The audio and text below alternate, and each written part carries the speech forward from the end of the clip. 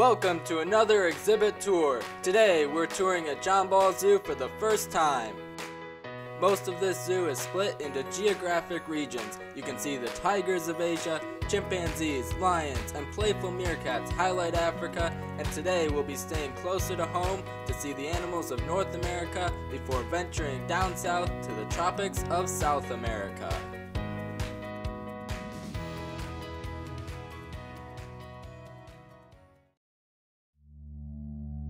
Just past the zoo's aquarium, North America starts big with the continent's largest bird of prey.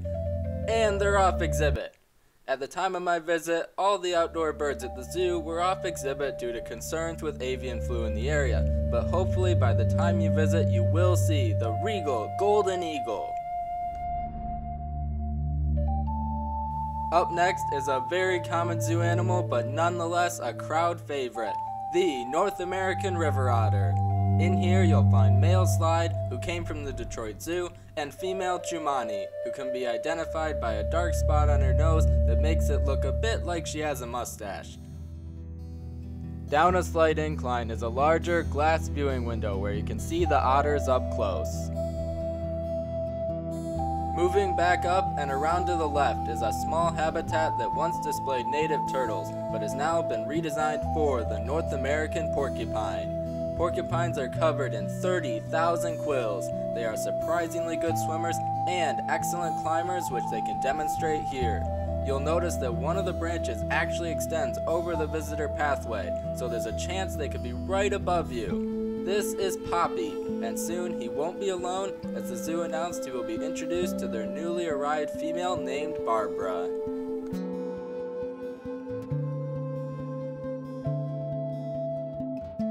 Behind them, in an exhibit that has previously held wolverines and bobcats, you'll see a Canada lynx, who on this day was busy doing what cats do best. The exhibit can also be viewed from two glass windows located at either end of the habitat. And because lynx do actually hunt porcupines, this can be considered a predator-prey design. Across the path is one more view overlooking the otters. And as you reach the top of the hill, you come to an exhibit for the area's largest residents, the brown bear.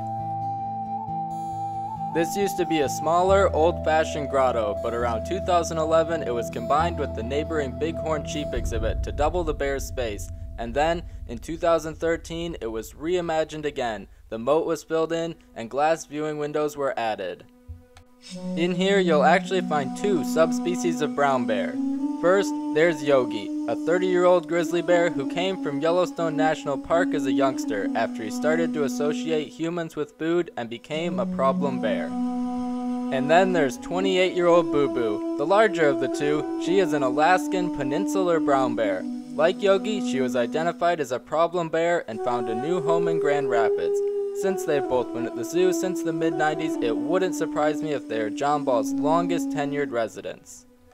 On the left side of their habitat is a training wall used for keeper demonstrations.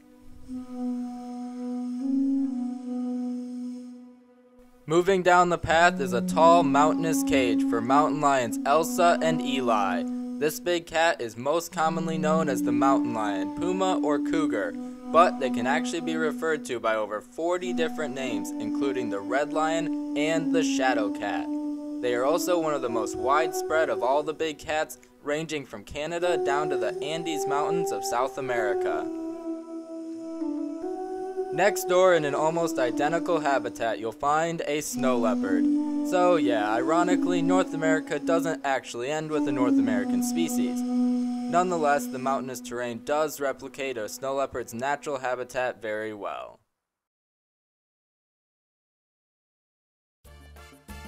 And now for part 2. Moving straight ahead from up on the picnic pavilion deck, you can see the Monkey Island. This exhibit was first constructed in 1950 and redone in 2009 for its current inhabitants, which are two species of spider monkeys.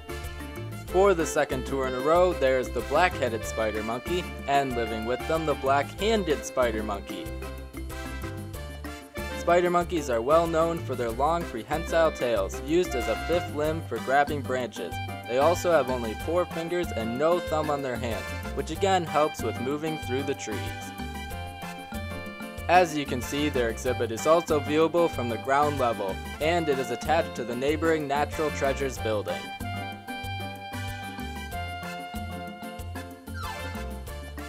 Across the path is a very long, narrow exhibit that for a long time was home to a South American tapir, but now you'll see a giant anteater named Rio. Despite their name, the giant anteater's preferred food is actually termites, which they use their roughly 2-foot-long tongues to feed on. Another notable feature is their large, sharp claws, which can be used for both defense when defending themselves from predators and for offense when attacking a termite mound. When they do attack a nest, an anteater will usually only feed for around 2 minutes, which is about how long it takes for soldier termites to respond to their nest being under attack. Living with Rio is a capybara, the world's largest rodent. They can weigh well over 100 pounds.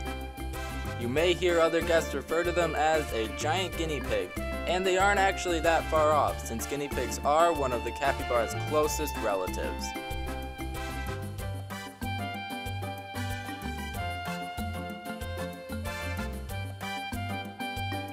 Around the corner is a small boardwalk deck which brings you up close to a flock of Chilean flamingos, who again were off exhibit due to avian flu concerns.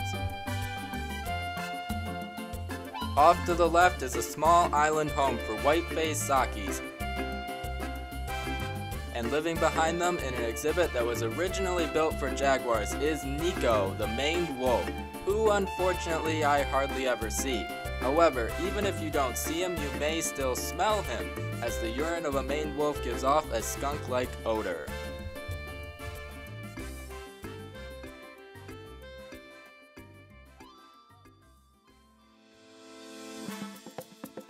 Inside a little pocket cave-like viewing area is a window looking into the maned wolf habitat, and a closer view of the white-faced Sakis.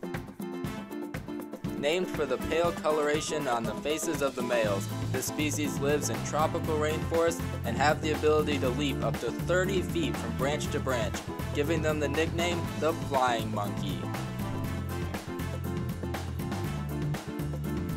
The final exhibit on our tour is a newer one added in 2019.